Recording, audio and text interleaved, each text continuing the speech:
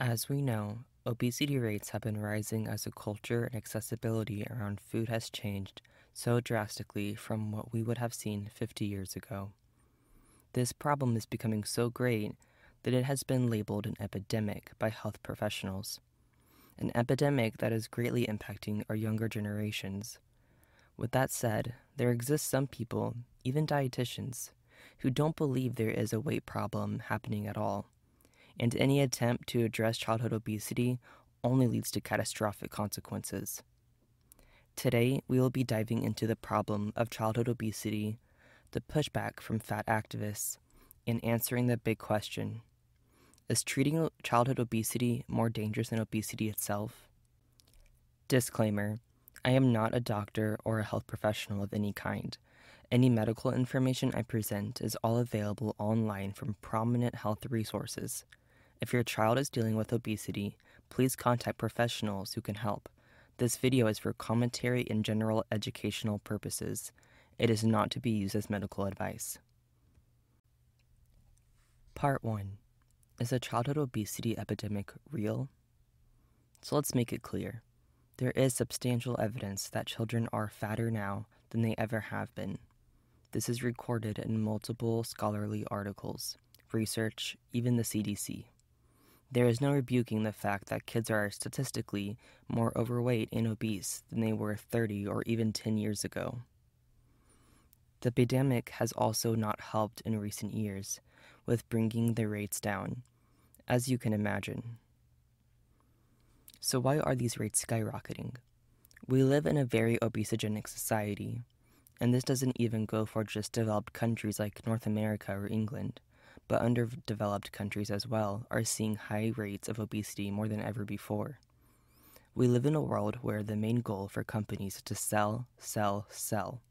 So when it comes to food, the best way to sell it is to market it as appealing and fun as possible, and to make it as tasty as possible. When it comes to the food or drink being healthy, corporations don't really have to care about that, because health of a person relies on that person or their caregiver, not the corporation. Kids are a major area for interest when it comes to marketing foods. Fun characters on cereal, bright-colored snacks, crazy candies, and now trends all over the internet promoting overconsumption of junk foods. I think the surge of mukbangs over the past couple years is a clear evidence of the appeal of eating lots of unhealthy foods. Corporations are definitely taking advantage of what is basically free marketing to kids. Many snacks and drinks are literally made to fit in the palm of a child's hand, and the commercials for them play between their cartoons or while they scroll social media. There aren't really any good, solid laws in place, at least here in America, to prevent corporations from marketing to kids. It seems like these corporations almost rely on a kid seeing something they want online or on TV, going to the store with their parent and throwing a public tantrum until the parent caves in.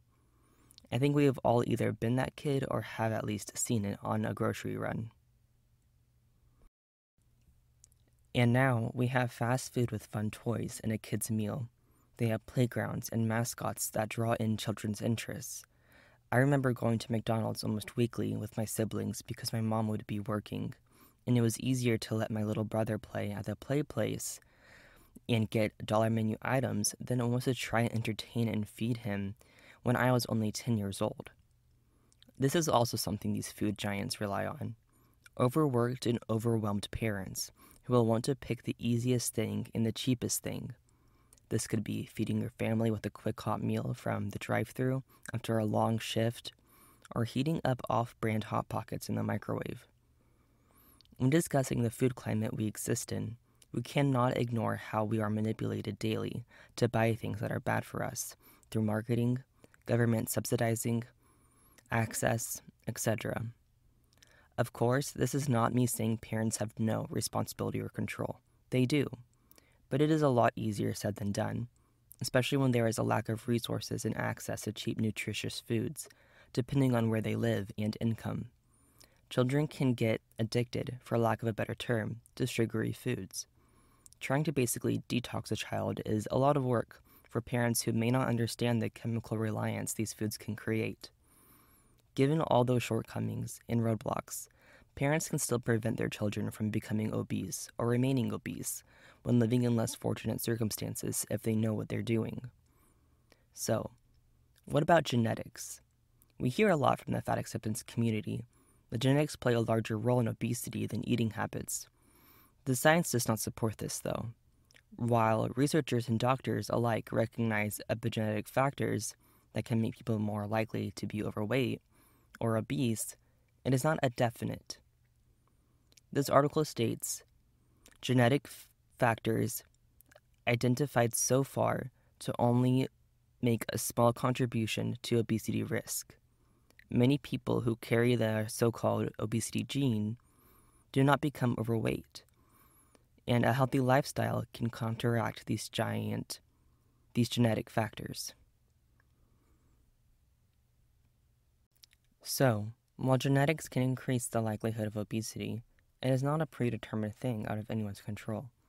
Parents being obese increases the likelihood of obese kids by 10 to 12 times. Even in the beginning stages of childhood, when kids are able to regularly consume solids and different drinks, they gain more weight on average than kids of parents of healthier weights.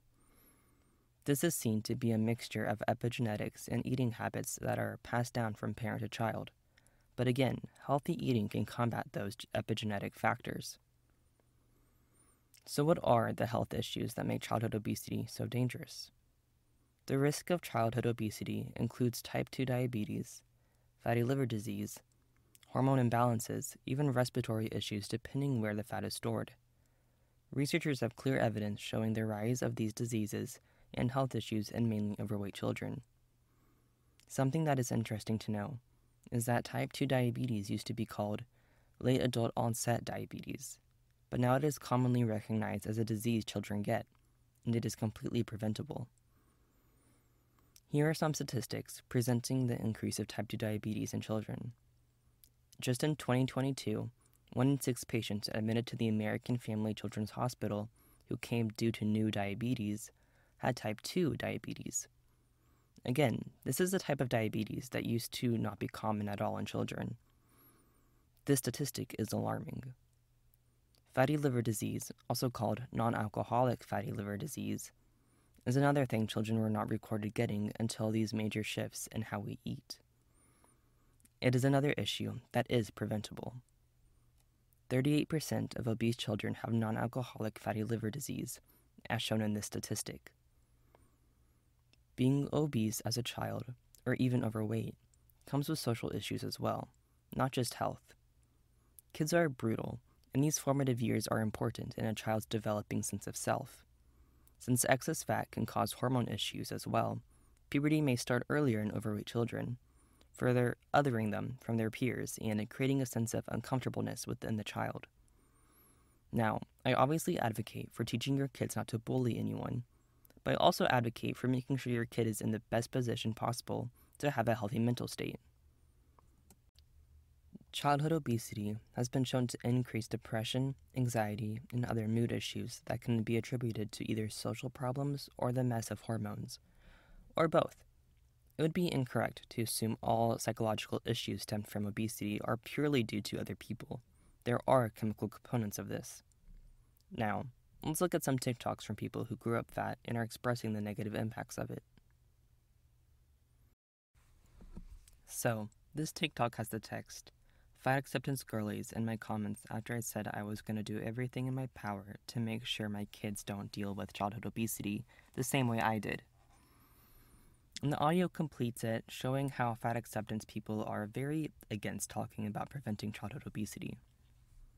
So this is one of the more silly ones we will look at, but I think it still rings true. It is very responsible to do what you can, obviously within reason, to make sure your child is healthy. Growing up obese was clearly not fun for her, and it is normal to want better for your children than what you experienced as a kid. It is wild to me this is even problematic. Would it be bad if someone who grew up poor made sure to set their child up for success and provide money to take care of them in a way the parent never got to experience? No, of course not. Applying the same logic to preventing obesity is completely understandable.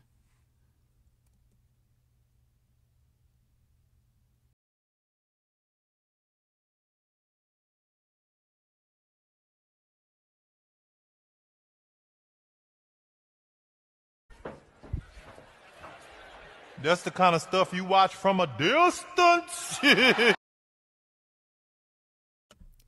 This is the same creator, and the first part of the TikTok shows her as an obese child with the text, "Me being morbidly obese and nonstop feeding myself growing up as a trauma response." Then the next part says, "My entire family ignoring it because they convinced themselves it was just baby fat." This is really common. I think we all have seen this at some point, people excusing signs of obesity as being just baby fat.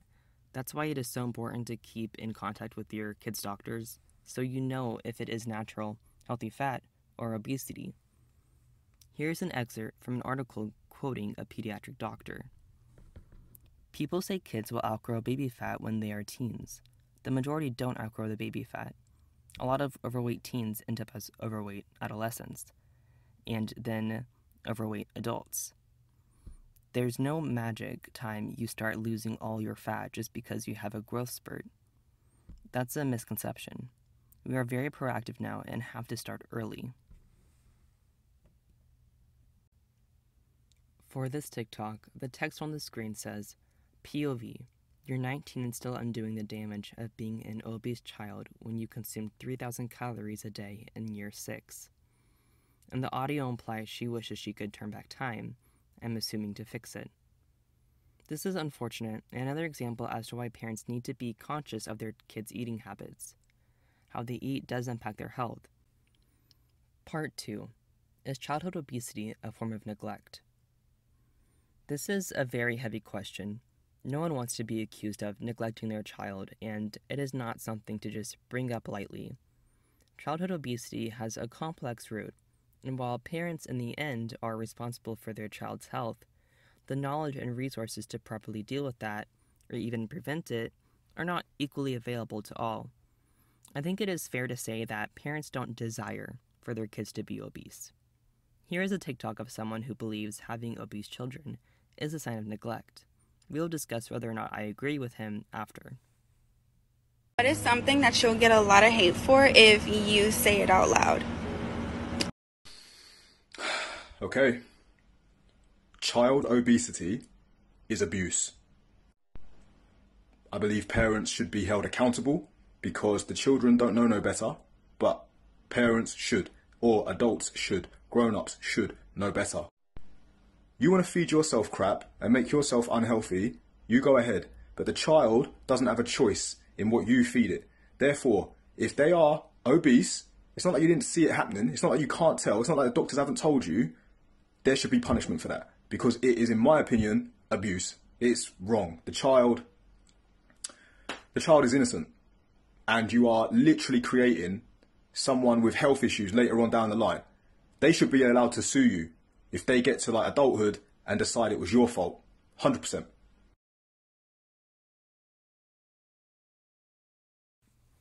So, Chris here is a bit more extreme in his approach to childhood obesity. He thinks parents should be punished, I assume he means charged with neglect, if their child is obese. That parents should know better than to pass on bad eating habits. In a perfect world where everyone had equal access to health and being obese or having a bad relationship with food was very rare or even hard to accomplish, I would agree. But that isn't the world we live in. We already discussed all the ways society promotes unhealthy foods and normalizes it to the point where it is just expected to be eating those. Obese parents are more likely to have obese children, and we find that most obese children do have obese or overweight family members. The fat acceptance movement would see this as being genetic, but it is less genetic and more a passing down of bad eating habits. If parents think obesity is just genetic, they won't change their diet and will pass it down to the kid, creating almost a self-fulfilling prophecy. If you don't think food is the issue, you aren't going to try and change it. In the end, there is no gene that makes people obese without any outside involvement. Now, does this mean parents with obese kids deserve to be charged with neglect? No, I think that is ridiculous, dangerous, and not helpful to the child at all. The answer to helping obese kids is more resources from government and health professionals. The health of kids should be a priority in our society, but little resources go to that.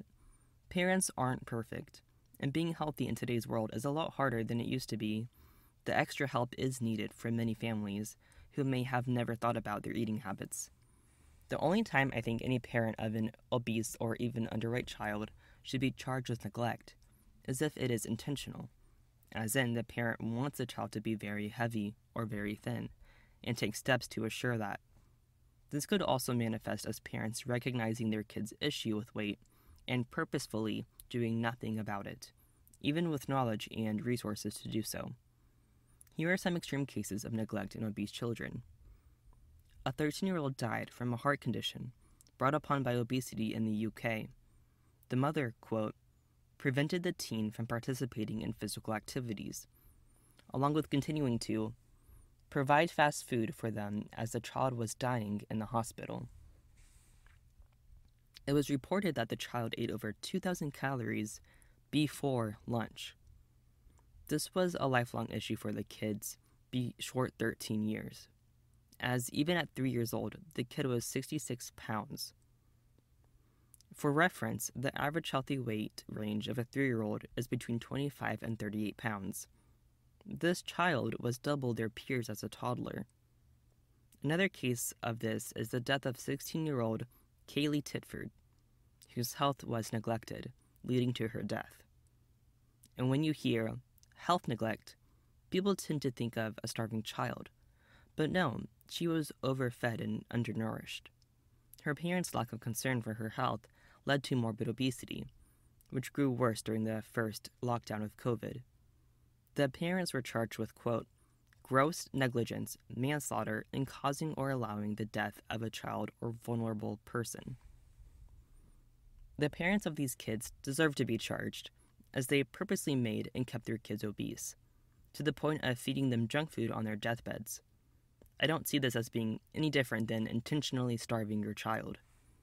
Now, this is an extreme example of childhood obesity and neglect. The takeaway from these tragic stories shouldn't be all parents of overweight kids should be put in jail.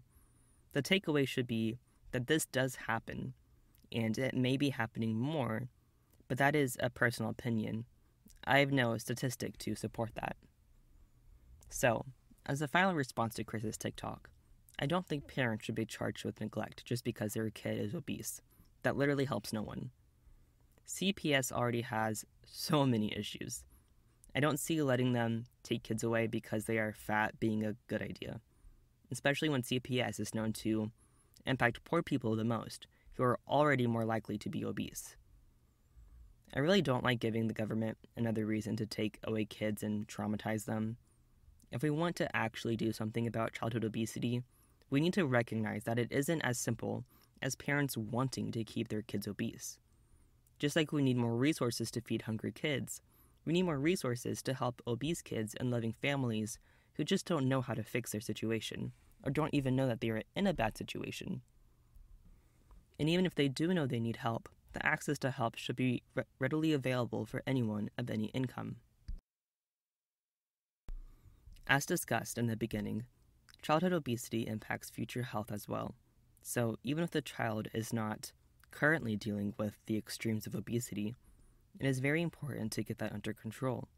There are probably kids out there who, through their parents' neglect of health, will die of diseases that could have been prevented during the formative years. For that reason, parents who wish to provide the best outcomes for their kids should take into account their future health as well.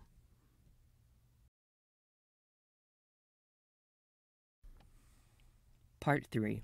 The people who think childhood obesity isn't an issue. While there are some who think childhood obesity is a sign of abuse, there are people who think changing your child's diet and routine to lose weight is abuse.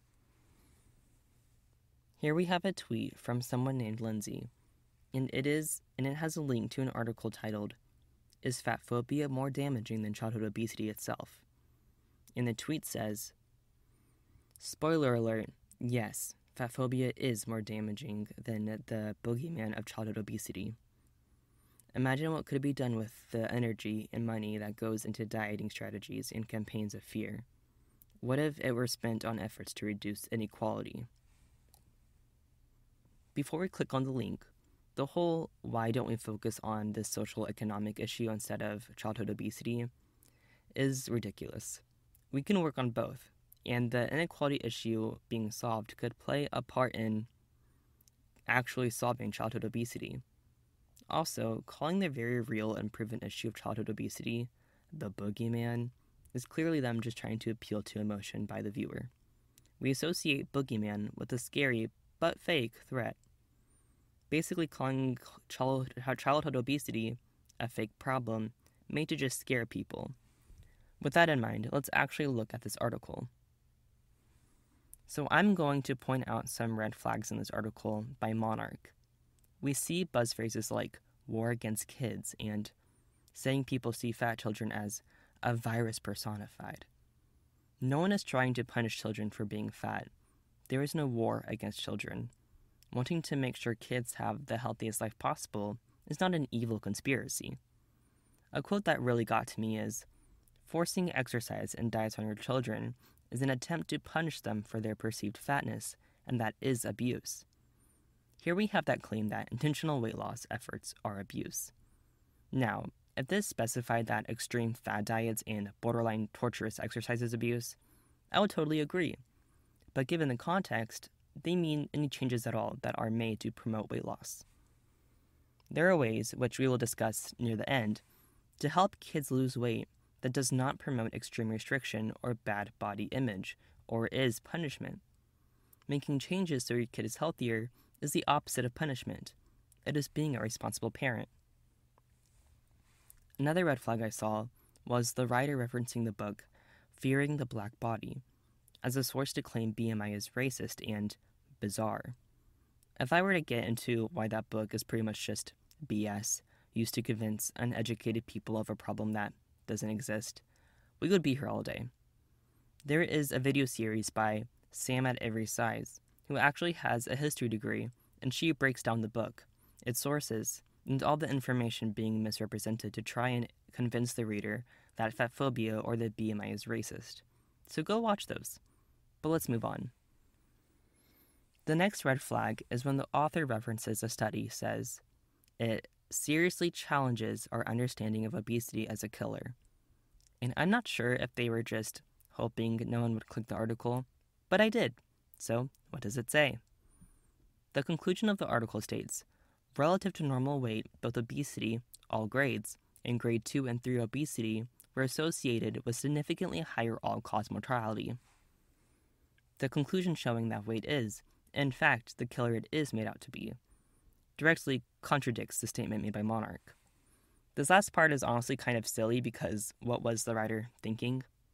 But it says, after a decade of this messaging, of putting kids on diets, of publicly shaming them for their size, of counting every calorie and monitoring every pound, shouldn't we see a nation of slender kids or improved health outcomes? Why is heart disease still such a looming threat? Now, I obviously don't agree with putting kids on crazy diets, public shaming, hyper-fixating on weight, all that. But I also don't agree with the blatant description that try to paint any weight loss as extreme measures. The question of if diets work, then why are people still getting heart disease? Ignored that fad dieting due to higher obesity rates is just proof that obesity is a problem. The reason kids aren't getting thinner these days is because the obesogenic environment we live in makes it very hard to, and that environment is only growing. The fad diets promoted, we already know aren't helpful. This is like asking, how are there more and more drug addicts when there are so many recovery programs? It's because the programs that really help people aren't accessible to many addicts. There are more addicts and more fat people than there are places and people that can help for free or very low cost.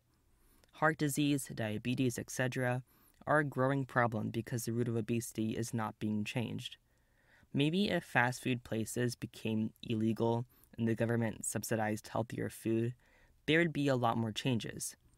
That and more free help for those who need it. Alright, so this next tweet says, Fat phobia is harmful in so many ways, and unfortunately, it is hidden within National Childhood Obesity Awareness Month. Here's one person's story: how fat phobia and the focus of childhood obesity affected me. Now, I have this here because I don't believe using a personal experience on how you were negatively impacted by people who didn't know how to talk to you about weight and health is a valid reason to discount childhood obesity awareness. We can all agree that shaming kids helps no one. That isn't exactly news.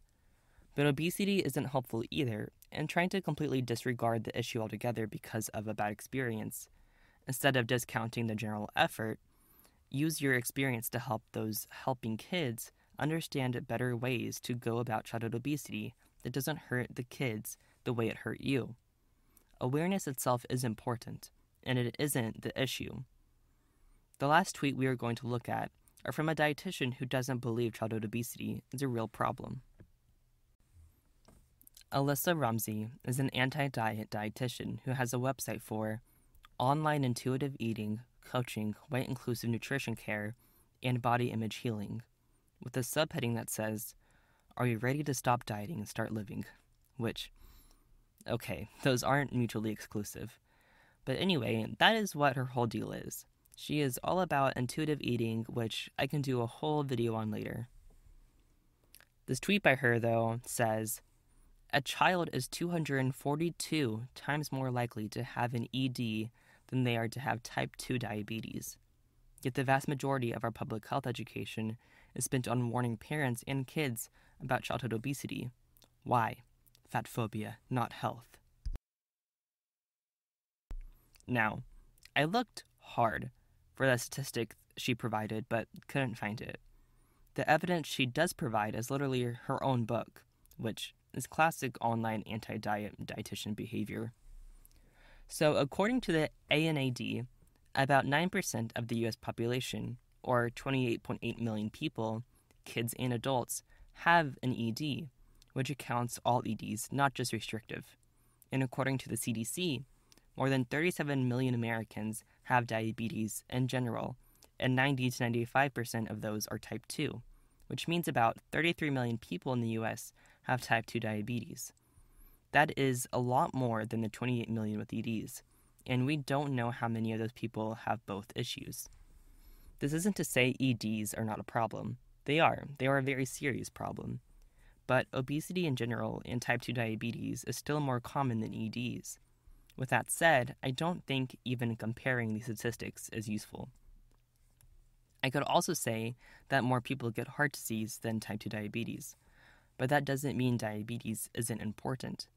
Obesity itself, for some, could be seen as a type of ED if it presents that way. So I think that has to be thought about when discussing childhood obesity and EDs. How many of these obese kids already have an ED involving binging, but it won't ever be addressed because trying to fix it will suddenly cause the restricted type of ED?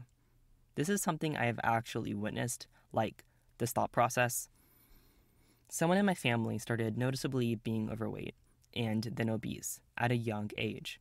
It was clear they were binge eating to cope with trauma.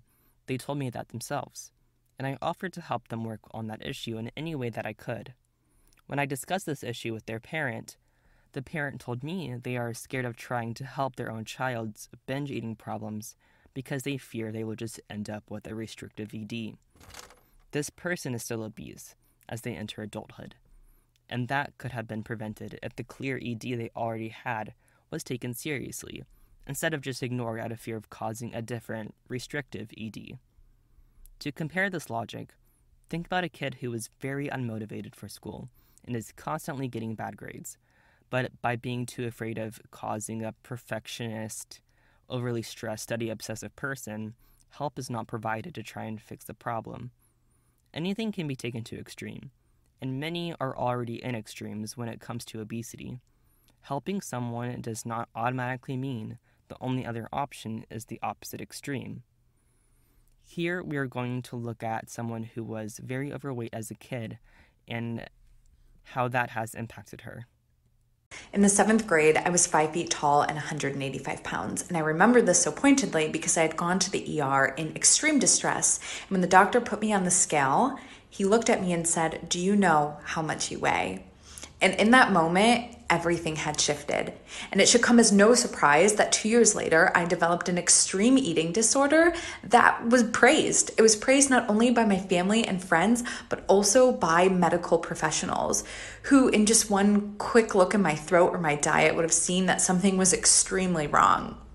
And I don't think we talk about the level of trauma that comes with being an obese child. I don't think we talk about the fact that every day I walk on this planet now, I live with undoing layers of trauma from that period of time. And as someone who stands 5'3" and 152 pounds now, that shame still comes back from doctors. And that's something we need to change.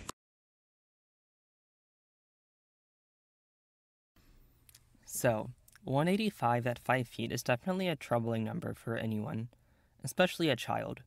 I'm 5'8" and an adult, and my highest weight was 185, and that was extremely uncomfortable. It would be important to ensure healthier habits and weight loss for a child that size.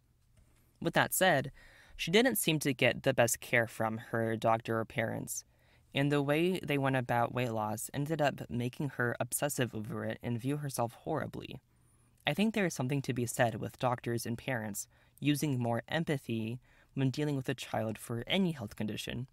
It is important to recognize that the medical advice to lose weight was not bad, but the clear overlooking of diet and emotional needs from the parents and doctor are the issue. Here is a TikTok from a dietitian after she made a 5 things I wouldn't do to my kids as an ED coach. She mentioned being against intentional weight loss, and someone commented, "What if my child is overweight?" Here's her response. I posted a video talking about the 5 things I would never do as a mom as an eating disorder dietitian. And this is one of the questions I got. What if your kid is overweight for whatever reason? What do you do? And my short answer is to love them anyway and treat them exactly how you would treat them if they were in a smaller sized body. And I know that might sound like crazy advice because we live in a world that tells us that there is a right way to have a body and that smaller bodies are automatically healthier and larger bodies are automatically unhealthier. And I always believe that parents have the best intentions for their kids and they truly do just want them to be healthy and happy. But my advice remains the same. Do not body shame them. Do not tell them that they need to lose weight or change the way that they look. Do not encourage them to diet or restrict their food intake. Do not encourage them to exercise for the purpose of losing weight. Continue to offer them variety at meals. Reinforce to them that they know their bodies best and they can trust their hunger and fullness cues. Encourage them to move in a way that feels good for them for the purpose of being strong and being healthy and not for the purpose of changing the way that they look. If your kid lives in a larger body, I guarantee that they know that. And hearing it from doctors and teachers and parents and peers and siblings does nothing but reinforce to them that their body is wrong. Body diversity exists. You can live in a larger body and be healthy. Those things are not mutually exclusive. And just because your child lives in a larger body does not mean they deserve any different treatment.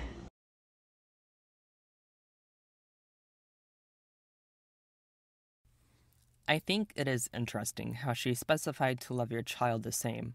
I don't think anyone was implying that the commenter wouldn't love their kid. It seems unnecessary, but that's honestly the least of the problems with this response. She goes on about how smaller and larger bodies are not healthy or unhealthy. Basically, an overweight kid doesn't mean that they need to change an eating or activity habit. This, in my opinion, is dangerous advice.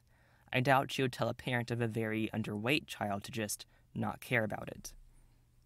Her point about not focusing the kid on weight loss, I think, is sound, as in, you don't need to berate the child about their weight. But it doesn't seem like she would agree with changing diet and activity for weight loss, but in a way where the kid doesn't realize that either. When it comes to more serious restriction, I think it really depends. Like, if your kid clearly has a borderline addiction to something really unhealthy, it may be good to put on some restriction and just explain that food is not the best for you to have that much. And this goes for any child of any size. When it comes to children knowing their hunger cues well, that is true if the kid is not consuming anything that inhibits those cues. The hunger hormone ghrelin is impacted by the food you eat. High protein and healthy carbs lowers ghrelin, while processed and fatty foods increase that hormonal response. In a world where food is manufactured to be addictive, to combat that hormone that signals your brain to stop eating, it is hard to trust those hunger cues if that is what your diet is high in.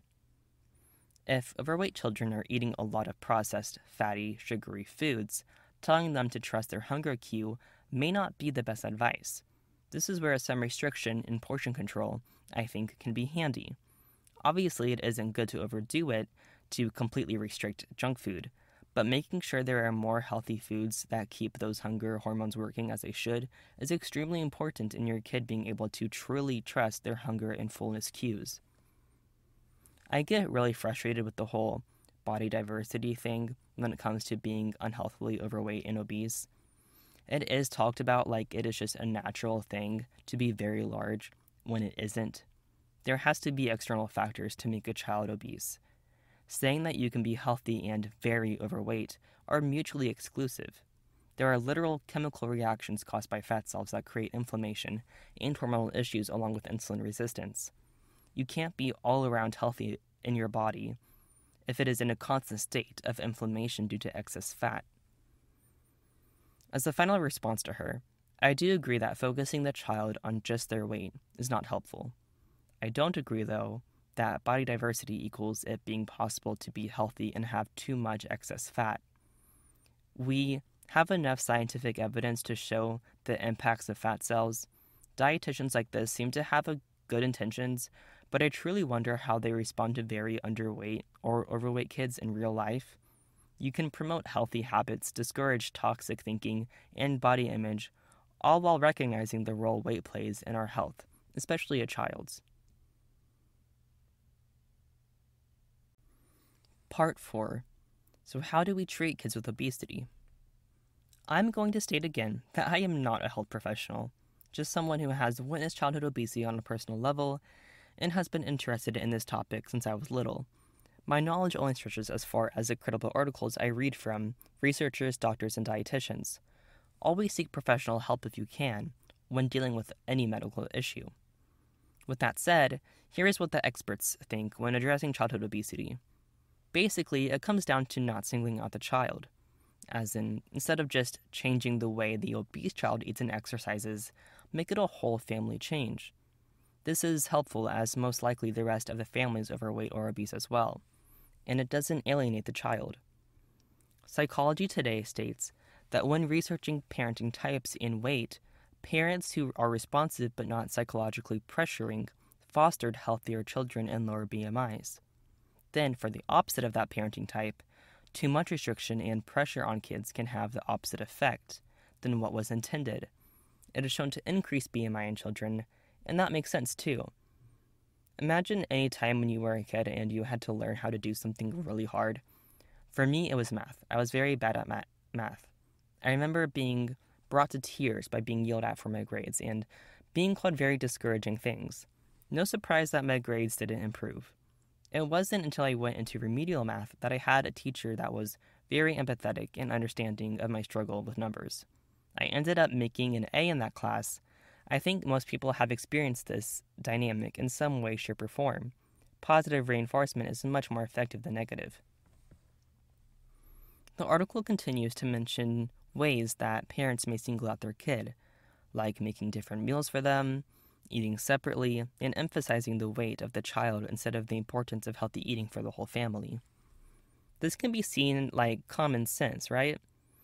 But it is surprisingly difficult in families that have generations of bad eating habits to change for the better of the children. Or, on the other hand, it can make parents who are very shameful towards their overweight kids even more so. Behavioral changes are hard, no matter what they are for, but it is the responsibility of the parents or guardians to deal with that hardship, but not show any anger or resentment towards the child. Conclusion. Childhood obesity is a very real and recorded issue. There are no benefits in your keeping your child overweight or obese. While it can be complicated to navigate, it is still one deserving of time, education, and responsibility. On a societal and economic level, there are things that can be done to make it easier for parents or guardians to promote the health of children. The root of the growing obesity epidemic isn't purely just a lack of care from parents. It can be in some cases, as we have seen, but to state any parent who has an overweight child does not care or love their child is a bold one, and not a helpful one either. The stories of people who suffered due to intense diet restrictions as fat children are important, but they should be used to help people understand what not to do when addressing a weight problem, not used to just say any intentional weight loss for kids is a form of abuse. Just like anything else, weight loss efforts go to the extreme and really harm kids' view on themselves and food. There isn't much we, as average consumers, can do about the obesogenic environment we have to live in, but we can control, within reason, how we interact with it. We can also control how we respond to children with weight issues, and while it is a touchy subject, it is important. Childhood obesity has so many well-recorded health implications that can impact them for the rest of their lives. Addressing this issue early is important. The trend of fat acceptance is leaking into how we should respond to obesity in kids, which is not responding at all. The goal for any parent should be to keep their kid as healthy as they can with what they have to work with. Saying it is normal to have excessive weight as a child is false, and it is impacting their development. Intentional weight loss for kids does not equal an automatic development of a restrictive ED. The whole point in changing the way a child eats and exercises is to improve their relationship with food and activity, not hinder it or make it worse. All in all, childhood obesity is a serious problem, and it needs to be treated as such, not ignored. That is going to be all for me, y'all. This was a really intense subject to get into, and I didn't even dive into every single thing, or else this video would have been like 4 hours long. Let me know what you think about the whole idea that childhood obesity is a fake issue, and if you have experience with childhood obesity, please leave your stories in the comments if you're comfortable doing so, or you can share your stories on my Twitter or Instagram linked in the description. Subscribe for more content, like and share if you so please. Have a great day, y'all, and go on a walk if you can.